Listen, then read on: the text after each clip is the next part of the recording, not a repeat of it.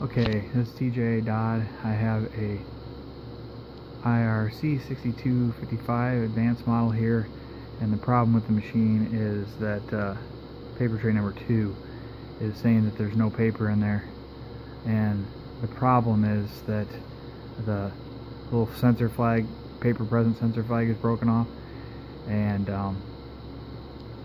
I'm going to show you what causes that and what you can do to fix it so it doesn't happen again.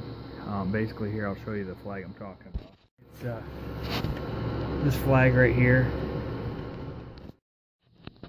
Okay, this is the assembly out of the machine. It's upside down, and here's our flag right there. Can you see that? This is what a new flag looks like. So you can see right there, you got about half of it broken off. The end section here breaks off, and I'm gonna show you what to do to fix that here in just a sec. Okay, I've got the new one in. You can see right here. What causes this thing to break is that there is a spring right back behind this plate here, and when this mechanism here gets used for a while, that grease gets kind of dirty and it just doesn't pull back like it used to. So this spring back here isn't sufficiently strong enough to pull that back, so then that sensor flag stays up there like that. When you open the drawer and it snaps that off, the drawer comes open and it snaps that off. It's supposed to pop back like that. So I'll show you how to take this out of here. I've been just shortening them up until I can find a spring that will replace it, that I can get a part number for. This will get you by. And your other option that I've been doing before I found this out was just to replace this whole assembly. Well, obviously shorten the spring is going to be a lot cheaper. Okay, so what you want to do is you want to flip this over, and first you want to take this cover off so you can gain access, and then you can see the spring right down here in this area right here. That's the spring we're talking about. Pull off these rollers and this torque limiter. You can get to the spring pretty easily. Just go ahead, get your spring hook in there, put that off. Alright, straighten the camera out of here.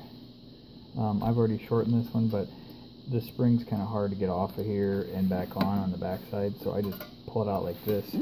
Take your dikes and snip off about 3 turns of that spring.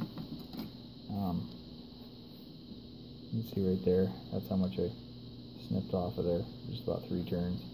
And then just grab a section of that with your dikes, pinch it in between the windings, and then just twist it. Make yourself a new circle like that.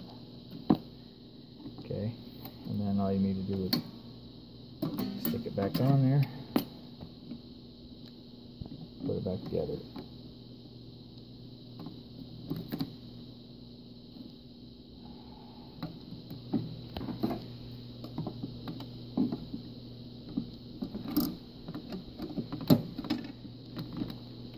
Flip it over here. Check right here, just push, making sure that that flag's popping back up like it's supposed to. Seems to be working okay. That's it. So then you have your parts that you need would be this sensor lever, which is FC52537, and sometimes the spring gets lost too when that breaks, and sometimes the whole thing pops out of there. So here's the part number for that spring. That's a you can see that, FC98060. So you can order that, and that should take care of your problem.